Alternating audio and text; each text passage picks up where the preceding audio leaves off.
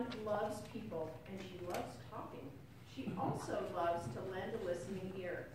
She is enjoying Toastmasters and is excited to present speech number 3 titled, A Safe Place to Land. And her speech is 5 to 7 minutes, is that correct? Let's welcome Ariane.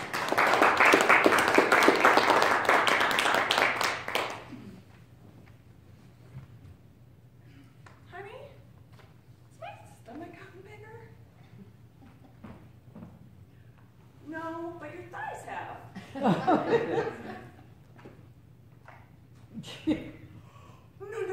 No, that's not what I meant, honey. You know I adore you no matter what size you are. We're just going to pretend you didn't say that, honey. This was a conversation that happened between my husband and I. I'm sure you've all been there, especially the men in the room. And I had a choice to make. I could choose to be mad and angry and stonewall him all day and remind him over and over.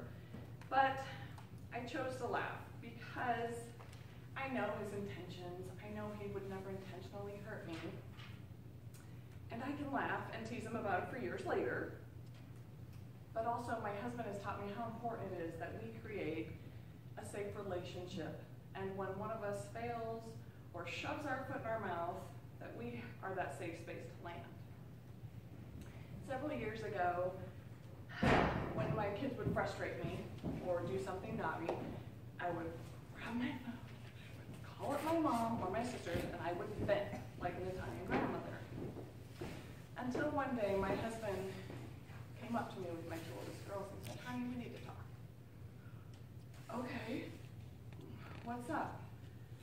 He explained to me that the girls didn't feel safe with me because whenever they would screw up, I would call and I would gossip about them, about my own children.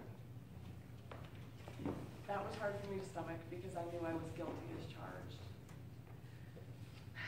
I was ashamed of myself and my behavior, and it took me several hours to process and be able to release that shame and realize that more than anything, I wanted to be that safe person for them. I wanted them to be able to tell me anything in the world, and I'm not going to overreact. Not only does my husband talk the talk, but he also walks the walk. He's incredible. One day, okay, I'm prefacing this with I am very creative. I love to create, and I also love recognition. So for instance, I'm at home creating a new reading nook, or I'm refinishing a dresser, and then when Mike gets home, he tells me how amazing I am. Totally works for both of us. So I was trying to hang a shelf in my son's bedroom. And I'm pretty handy. I can put an anchor and a screw into the wall. Not that hard. But this was not any ordinary shelf. I didn't know how to do this. And the best I got was about that angle off the wall. It was not going to hold books. I had to swallow my pride and ask my husband for help. Now keep in mind, these kind of projects aren't his thing. They're my thing. He doesn't get excited about it. As we are trying to mount this shelf on the wall, our success rate is just going down. And my frustration is going up, and it's starting to boil because I am so mad at myself that I couldn't do it by myself, and I had to ask a man for help. And then I had to make him grumpy because now he's getting grumpy because he can't figure it out either.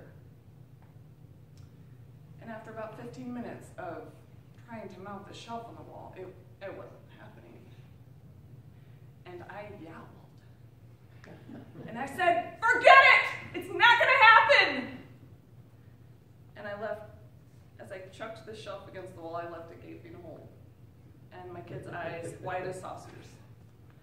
Before I could do any more damage, I fled. I went for a walk to cool off. And my anger descended into shame, and I was in a dark place. And those voices were talking to me. "Wow, you won an award today for Best Mom. You just were a great example for your kids. Wow, look what you showed them. You don't deserve to be their mom."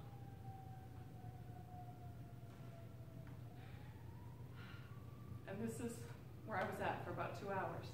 And as it started to darken outside, I I decided to return home, but I'm scared.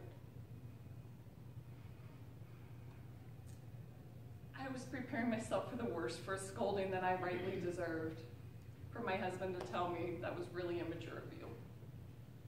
Or worse, for everyone to walk on eggshells because Mom is crazy. As I trepidatiously approached the porch, I saw my husband on the porch waiting for me. And I looked up at him, and I didn't see blame in his eyes. I saw something else. I saw compassion, and I saw love. He threw his arms around me, and he said, "Honey, it's okay. I'm so sorry. I love you." He was sorry after what I just done. My walls caved, and I dissolved into tears. Tears of relief that maybe I was okay. That maybe, just maybe, our love was bigger than a few angry words and a tantrum could undo. Our kids then came in for a group hug, and they assured me that they forgave me too and loved me just the same. This is who I am surrounded by. An incredible husband who is unconditional, who loves me, who forgives me, and he teaches my kids that love and compassion are the answers to anger and hurt and pain. I ask you to look at your relationships. What have you created in your relationships? Are you that safe person? Are you trustworthy? Can they tell you? Can they communicate with you?